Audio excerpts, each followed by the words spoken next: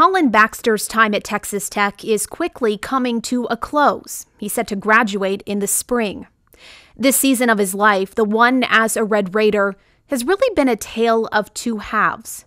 The first, not unlike the majority of his peers, and the second, without his eyesight. In the fall of 2016, I began student teaching through the Tech Teach program, and I was teaching AP U.S. History at Friendship High School. It was around that time Colin noticed something wasn't right. For instance, I would look to my left, and then if I looked to my right, all I could still see what was on my left. It would take time for it to adjust. He went to the Student Wellness Center, then to University Medical Center.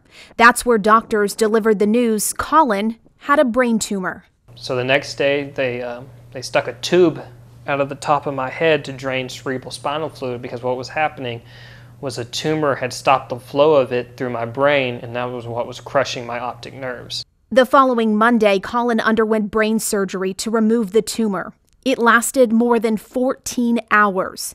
And when he woke up 2 days later. Before brain surgery, they were like, when we get this out, it'll relieve some of that pressure, you'll have your eyesight back, and won't be fully sighted. You may have to wear glasses, but you'll have sight. But when I woke up on Wednesday, October 19th, I was completely blind, and I have been ever since then. Another surgery, 4 rounds of chemotherapy, and more than a month of radiation followed. Being blind never even crossed my mind. It was more of the fact that I had a tumor in my head, that I had cancer. And here I was, a 20-year-old, and I never expected to have that. So I never even really thought about being blind. It was more about, am I going to live? Am I going to see tomorrow? It was an unexpected visitor to his hospital bedside. Colin credits with improving his outlook. And a nurse came in and said, there's a man here, he really wants to meet Colin. That man was Chris Beard, Texas Tech's men's basketball coach.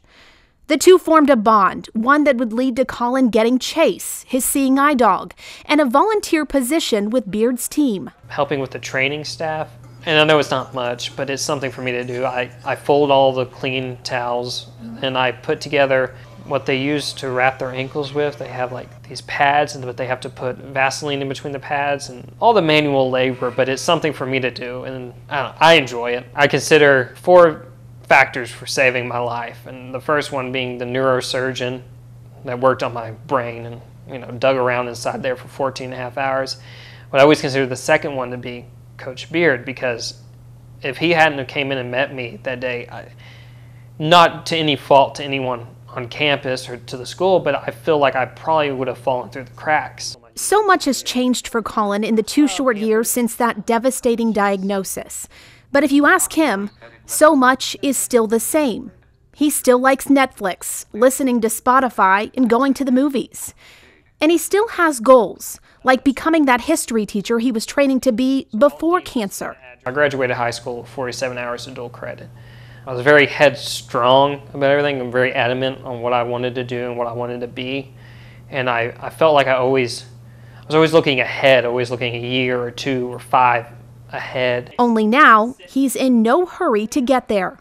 And when this happened to me, it really made everything stop suddenly and made me actually look around and enjoy today. Yeah, I'm blind now, but I don't see that as a curse. I'm not angry about it. For Texas Tech Today, I'm still me.